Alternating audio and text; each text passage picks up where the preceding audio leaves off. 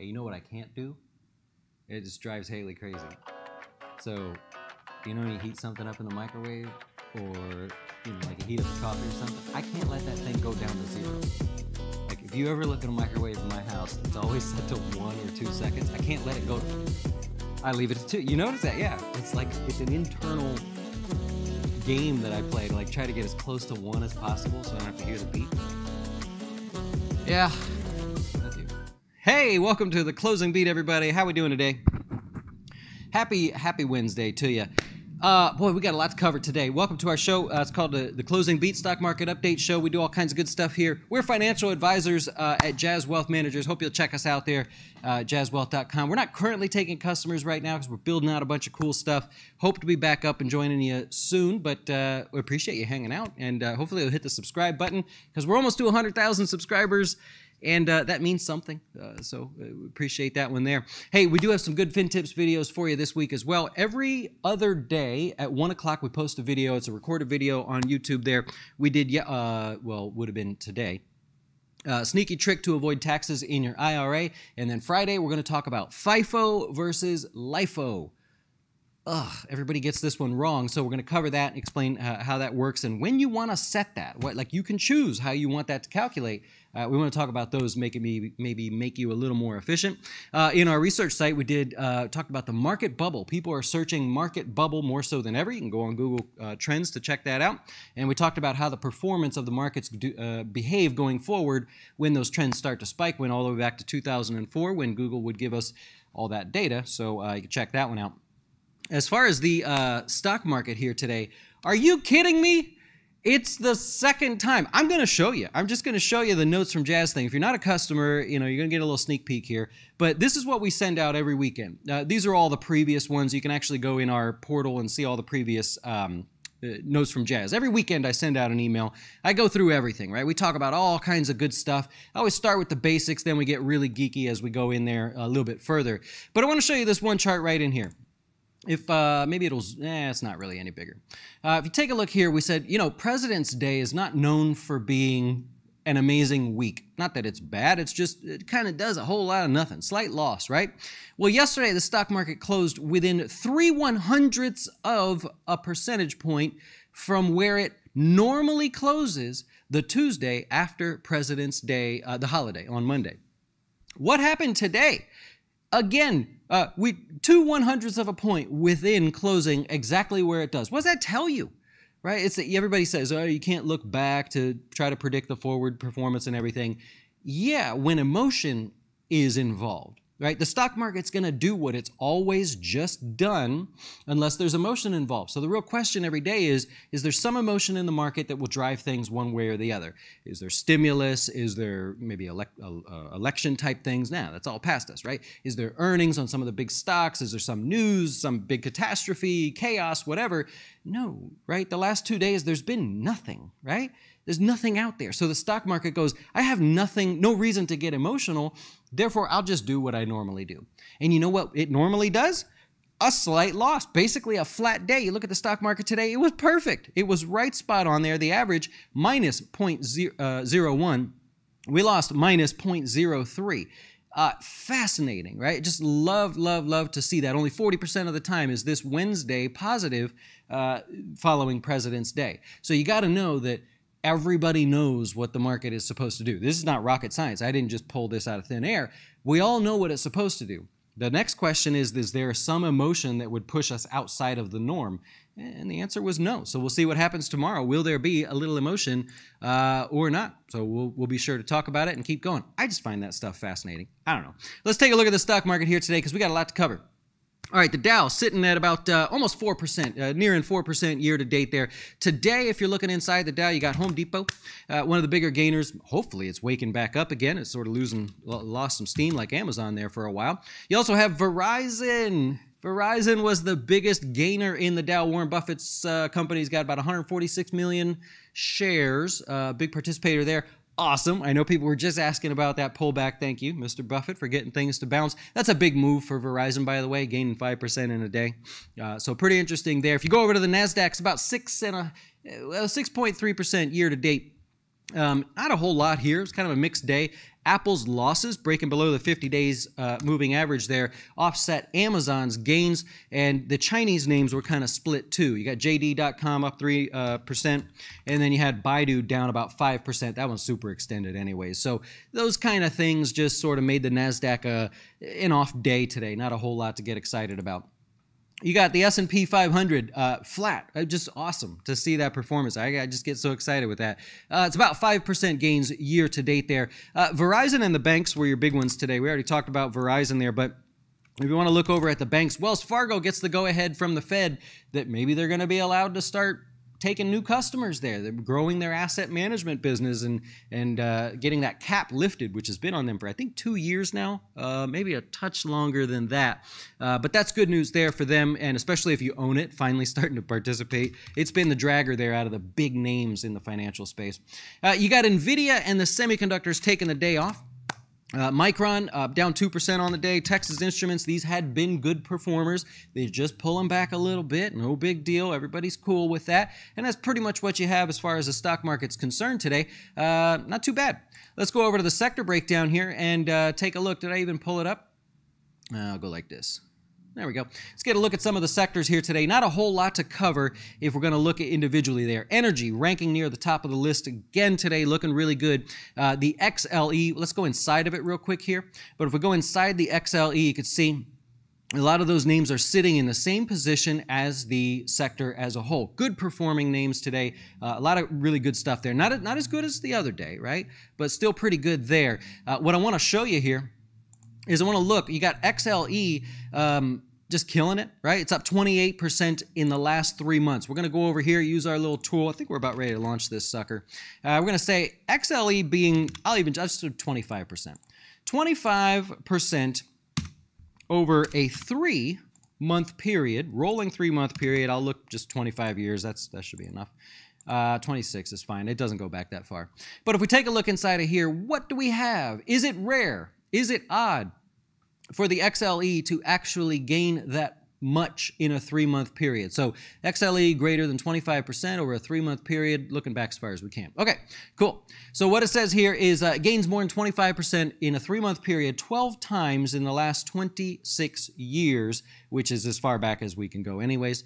Performance going forward, the average performance loss of about 2%, median is a slight gain there, positive about 50% of the time. What I find interesting here, here's the most current one. It's up 27.65%, just off the chart there. I'm sorry. I'm going to go like this. I'm going to go back to this page. Oh, it's still off there. My bad. It's just going to be off. Anyway, so about 27% of the time. Look at these other ones here, right on my page here. Gains 32%, 28%, 25%. What's going on there? Well, you look back in the previous window, they were down big. Energy was down big there. What does that tell you about these 25 and 30% gains? Those were recoveries. So energy has its biggest moves when it's recovering from a big decline, right?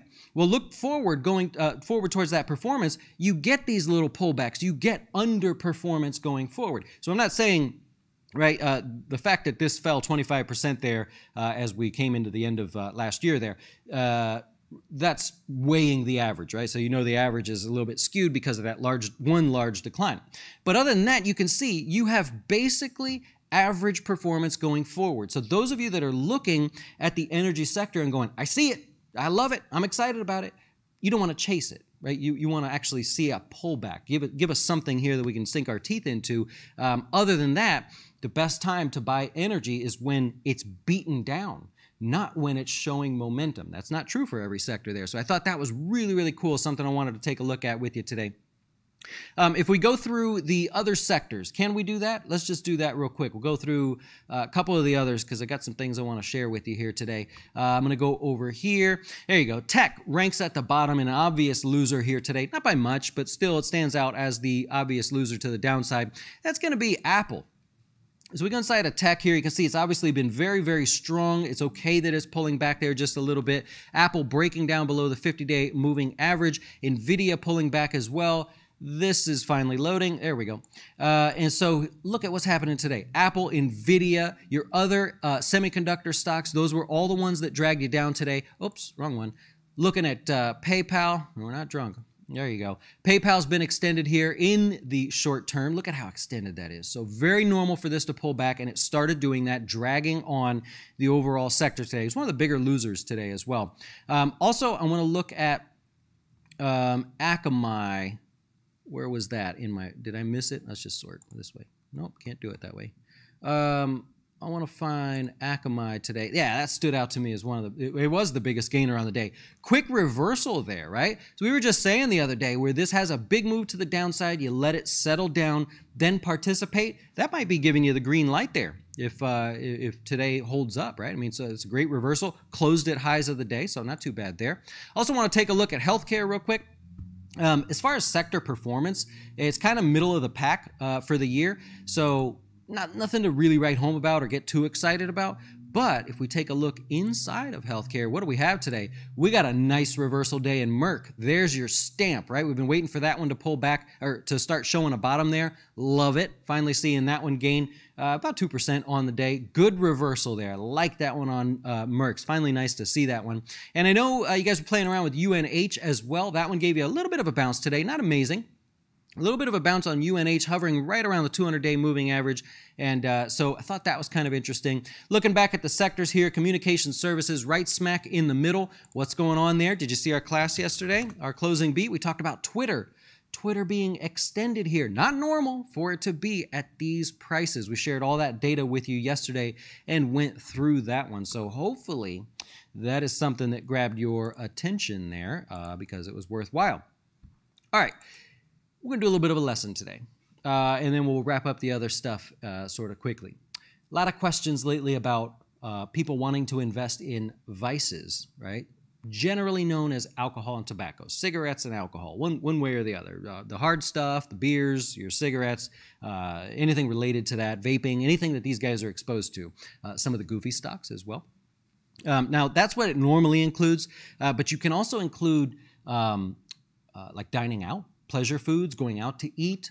Some people do that. The habit of eating junk food, right? Guilty. So that could be included in there as well. So what I did is I put together a list of the performance of what is known as vices. Now what I also did is I included the ETF in here, Vice, right? So that way, if you felt like you wanted to include that stuff, you had somewhere to look. But otherwise, we broke it down by individual companies here as well. You got your tobacco companies, you got your beers and wines, you got your hard liquors in there as well. And then you've got Vice, which includes anything from your cannabis to your strip clubs, to be blunt with you there. All right, so what we're going to do, take a look at the performance. So where's all the action going here? If you're looking at individual stocks, Boston Beer is just killing it, right? Over the last 1 month, year to date so far, and over the last 1 year, it's doing a lot better than its competitors. So what we're going to do is take a look at old Boston Beer versus Budweiser, which is now InBev. So here we go. If you look over the last year, it's clearly beat it. That's the place to be, even on pullbacks there. If we look over the last 5 years, go out a little bit further, its annualized returns are still much better. Granted, look, it's had this great run up here recently, but if you look over 5 years, annualized returns are great. If you look over 10 years, it still beats Anheuser-Busch. So clearly, that's your leader in both good times and bads. It's also more volatile, so something to keep in mind there.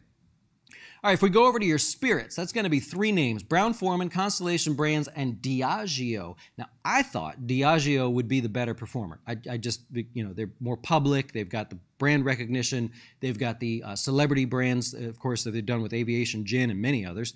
But here's what we've got. So out of the hard spirits, your clear winner is Constellation Brands, maybe because of some of their other exposures there. And also Brown-Forman's a little bit different there. But anyways, you got Constellation Brands being the big winner there. If you look over the last 10 years, annualized returns, better off being there than Brown-Forman, than Diageo. I might argue that Diageo, I don't know if I'm biased here or something. I just feel like that's one that's got a better grip in the right now versus over the last 10 years or so. But that's what you have going on there. We're going to go over to cigarettes now, traditionally known as cigarettes there, Altria and Philip Morris and British American Tobacco, one that usually gets left out. If we look over to last year here, take a look at those returns. Ugh, not really great. Hasn't been a good time to be in this industry of the vices there. If we look over the last 5 years, it's not much better, right? You wouldn't have at least lost a lot with Philip Morris, but Altria and British American Tobacco not looking too good there. You could look at this and say, is that a discount, right? Maybe look over the last 10 years. This thing is pulling back. We've got every name pulling back here. If you did do that, and for some reason these were attractive to you, what would you do? We're just playing hypotheticals here. If you look at these tobacco companies, you go, all right, that's not great performance. It's not amazing. But if I'm going to participate, I'm going to look for the best yield, right? I want to be rewarded for holding on to something that's underperforming if I decide, you want to jump into something like that. All right, so here's what we got. We're going to take a look at their overall dividend yields. It's probably going to go on a separate screen. And then we're going to change it back. I got to go back over here real quick. There we go. Here's your dividend yield. So bottom half of your screen there, we've got each company ranked by their dividend yield right now. Philip Morris is going to rank at the bottom there. British American Tobacco slightly in second place. Looks like Altria is going to be your better spot to go. So if we go back to performance, if you're looking at something like Altria, you're getting the stock that's performing the best over the long term. And just for fun, second place over the short term here, over the last 1 year, so not too bad there. It's ranking about second place there, but not too bad over the last 10 years. It ranks the best, and it's also giving you the highest yield, right? So you think, okay, maybe that's the stock I'm interested in if I'm focused on that yield. It's a decent yield there, and they are consistent in terms of paying that dividend yield. So I thought that was kind of interesting there. And then moving on to Vice, we're going to go over here real quick. Prepared a little too much for you. If you say, I don't want to do all that analysis, I just want to dive into the ETF. I'll just take Vice as a whole. I'm okay with that. I'll invest in tobacco, alcohol. Some people are against that. That's okay. We're going to look at the top 10 biggest contributors. So maybe you say, I'm going to buy the ETF, or maybe you just go inside of it and hand pick off some of the good performers or the ones that are pulling back. Here are the biggest contributors year to date, and I actually plotted out off to the right your top 10 biggest contributors. You know about Boston Beer right now. There's a lot of names that maybe piques your interest you want to take a look into. Penn National's pretty big headline stock. That would be gambling, so it takes yourself out of there. They even count gaming and entertainment, like video games, as a vice. Okay, probably fine. Here's some of that eating out like I talked about. Your Del Taco is in there. You've also got DraftKings, Wingstop, some of the bigger performers as well, and Chewy, right? So here's a way to go inside and look at that. You could also say, uh-oh, I see those underperformers as well. So what we did today was just break it all down into chunks, but you could also just take a look in here and say, all right, what's the weighting? How do they hold these positions, and could I just replicate that maybe by creating my own mix of those? And so that's something I just kind of wanted to dive into very briefly, obviously very, very briefly. We'll move on to new highs and lows for the day and see what we have there. Tractor Supply, TSCO is the ticker symbol, cool little breakout. Good volume there today, lots of action. They've done well by not having sales. I think I talked about this a while ago. Their most recent approach has been to say, let's just not have sales. Let's sell everything at a premium. A little sale here and there, but not as big as we used to. That's obviously helping their bottom line, doing well. JP Morgan, one of the banks that did well today. Banks continue to do well there. And I started looking through all the other ones. Fitboy or Fifth Third Bank. Fifth Third Bank looking the same. Gives you a little different exposure if you're really trying to break out your banking exposure and not be all in the big banks. You know what I'm saying. You got Chubb. Interesting pattern. Got a recent breakout failure that then reversed, and we're consolidating near highs here. Kind of interesting there, and a good day for them as well. And Johnson Controls, I just thought this was interesting because it broke above these highs and refuses to look back, right? Today was a really strong day. It closed at highs. I thought that was kind of attractive there. If you own it, that's something I think you definitely want to be excited about. If we do stocks in the news, should we? Yeah, we're going to do stocks in the news. Amazon stock was higher. New York Attorney General filed a lawsuit about not adequately protecting workers during the COVID initial main meltdown of COVID there. You got to call it COVID-19, by the way. Did you see that? You're not. No, you're not allowed to say. You're going to love this. You're not allowed to say China virus or Wuhan virus anymore. Canceled. Joe Biden. Yeah, executive order, man. It's not allowed. You're not allowed to name a virus. So West Nile virus is out too. You can't. You can't name the place. It does kind of feel like you're joking, but also feel like you're serious. I'm dead serious. Yeah, no, I'm dead serious. I just came to my head. I thought about that. Anyways, Amazon, the shares didn't really get bugged by that, and that's unfortunate. Get going, right? Amazon, I know a lot of people are holding it. Let's do some work, Amazon. Let's make this happen. All right, you got Shopify pulling back about, 3% on the day there. Beats on earnings. Revenues came in better than expected. Revenue growth up 94% year over year. Guidance was where people were frustrated because it wasn't the most eloquent way of giving guidance. They said, we continue to grow rapidly. That's it. They were asked about guidance, and the guy, well, we continue to grow rapidly. What does that mean, right? Imagine these analysts looking for numbers and stuff they can geek out on, and they get, we continue to grow rapidly. Help us out. So I think that was one of the main reasons there that probably caught people's attention. Boyd Gaming, maybe call this a vice here as well. Down 3% on the day. Boyd Gaming beats on earnings by 5 cents, revenues as expected. I think it's just a little profit taking on that because otherwise they're doing pretty good now. Anyways, Lazy Boy down 5% on the day. Lazy Boy, they beat on earnings by 4 cents. Revenues as expected, raised guidance there. I didn't catch too much there about that was negative or any guidance or anything. They raised their dividend as well at some point. I forget what they raised it to, but I don't know. I didn't think that was that bad. And SolarEdge, all in all, kind of a flat day. Volatile during the day there, but sort of a flat day. Raised their guidance going forward. They obviously beat on earnings. They're killing it. These guys are just killing it right now. Revenues were as expected. That might have been part of the reason you didn't see too much excitement there. And yeah, that's it for stocks. Well, that's pretty much it for stocks in the news. I want to take a quick look at upcoming earnings here if we can. As far as those earnings, Hormel, remember that they just bought the peanuts, what is it, Planters Peanuts, the one with the little character. So that might get talked about. That's earnings tomorrow. You got Marriott earnings coming up as well, expecting 11 cents. Really sad story there. Their CEO, earlier this month says, I'm going to just take some time off, got pancreatic cancer or something, dies. I think he died yesterday. I mean, that was quick. Anyways, you got Newmont coming up there as well. If you like the gold miners, I know a lot of you looking at those gold miners. That's coming up there. Maybe a reason to get this thing off the bottom. Or what would you do if it sold off hard on earnings, right? Would you be excited about that? Waste Management and Walmart. Tell you what, Waste Management right at the 200-day moving average. The problem is this is the least volatile quarter. So you got to know these things if you're looking at playing earnings. For Waste Management, here's a little lesson for you. Their busy season is over the summer. Second and third quarters, they're not reporting that. They're reporting fourth quarter. It's the least volatile earnings report for them in terms of how the stock moves out of all the quarters. Second and third quarter is where all the action is at because we use more trash over the summer. There's more residential trash. There's more construction trash. And that's when they're more active. They make more money during that time period there. So waste products for them are big over the summer. It's one of those things. Do I use more trash over the summer? That's kind of interesting there. But their revenues actually increase around that time. So that's where the volatility is because if they have a sharp increase in revenues during their busy season, obviously that's a good thing. But you can actually see it. I was going to try to pull it up for you. Let's take a look. Oh, here we go.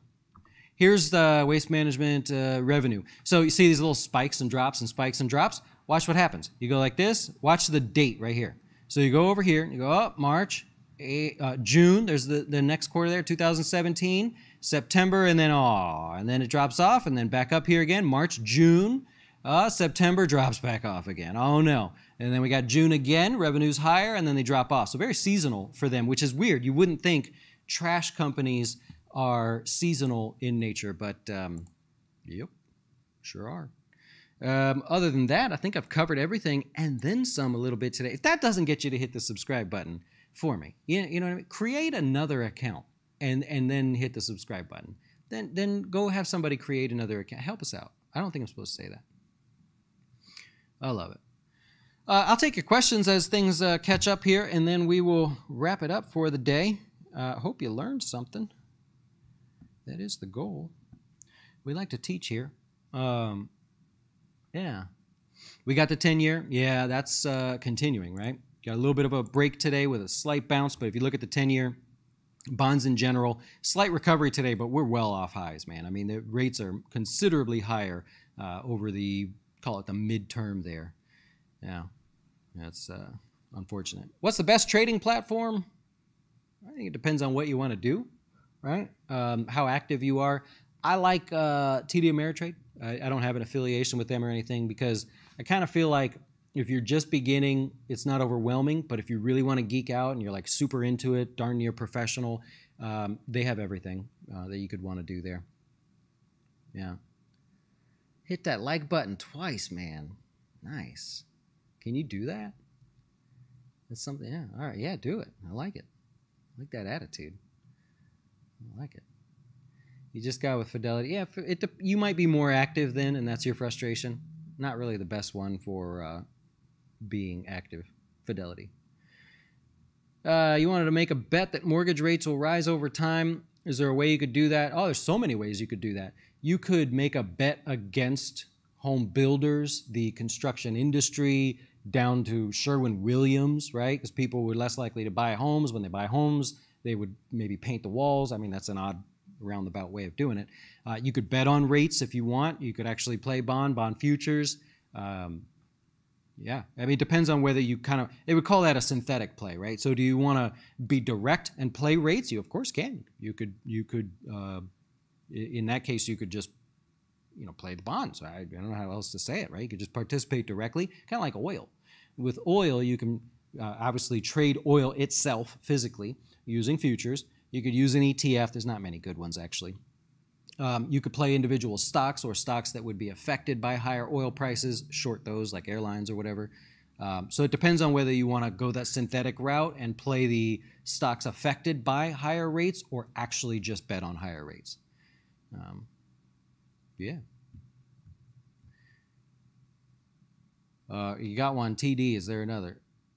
I would test them out, see if you like it. There's a ton of them. Yeah, I don't know. You got to tell me, what are you looking to do? Are you a foreign exchange futures trader, trading currencies? Are you a Bitcoin person? Do you like to trade crude oil futures, gold futures, options? Do you want to buy them, sell them? Are you just a stock trader? Do you need the fractional shares? Do you not care? So I'm not just going to rattle off a bunch of brokerage firms. Yep. Yeah, you got it. If you remove, yeah, that's right. If you hit the thumbs up button, it takes it back, man. Hit it 3 times. That's what you got to do. Bitcoin, everybody, I love the Bitcoin. 52,700 and change. Yeah, that is parabolic there. I love it. Well, I mean, I don't really care, I guess, but. Not a Bitcoin person. Does it look like Starbucks is going to break out? Preferably, it would wait. So what just happened there? So you had a nice clean uptrend, and it broke down. This one day, with all that volume, what do you think's happening on that day? That's people taking their profits. They had a good run. They saw it break a technical support area that people like to look at, and they said, all right, I'm out. I'll take the money. And then immediately they were proven wrong. Well, you don't expect that to run all the way back up to highs, then duplicate that move and move to new highs. So you kind of want it to just do nothing for a little bit. Personally, I mean, if I could have any preference, yeah. You guys are a little cold in Texas, I see. That's weird. That is weird. Be a matter of time. It'll be 110 degrees there. Enjoy the cold while you can, as long as you're safe, right? We don't want people to get hurt. I love it. Bed Bath & Beyond down on the day. There we go. Yeah, this is. I mean, what do you want? Like, that's like saying I'm going to buy AMC. What do you think's going to happen? Same with Bed Bath & Beyond. This is where it should be. It should be right in here. It's where it should have been the whole time. This is just that black swan event. It's over. The volume is gone. Everybody's moved on. It's not going up. You're not going back to those levels. So don't do that. The company is doing great and actually making great strides in changing over to a digital model. I love what they're doing, but this is what they're worth with what they're doing. They're not worth $50 a share. Yeah, I love it. You think it's strange you don't play Bitcoin? I don't care if it was an individual stock. Right? If this were an individual stock, I wouldn't be playing it. Because the question is, what are you going to do if it falls? At what point do you get out? Unless you're just holding forever. You know, I buy that. You go, I don't care. If it goes up or down, it doesn't matter to me. But if you're trading it, you're essentially playing Jenga, and you really only have 1 or 2 blocks left before the thing tumbles. As long as you know that you can pull that block out and put it on top without it tumbling, keep playing. But you're playing with something that can have severe down days in no time at all. As long as you're ready for that. That volatility is the biggest thing. That gets people, man. You want to know if you're messing with that. Yeah. Yeah, it's exciting. I mean, I don't disagree there, but doesn't matter to me. I don't like things when they get that extended. That bothers me. Makes me nervous. Hey, I'll wrap it up there. I appreciate you watching. We'll call it a day. We'll be back tomorrow to do this all over again. It'll be Thursday already. Crazy. Let's see if the market can go 3 for 3 on the average performance for President's Day week. I'll be back to talk about it. Thank you so much for watching. Have a great rest of your day.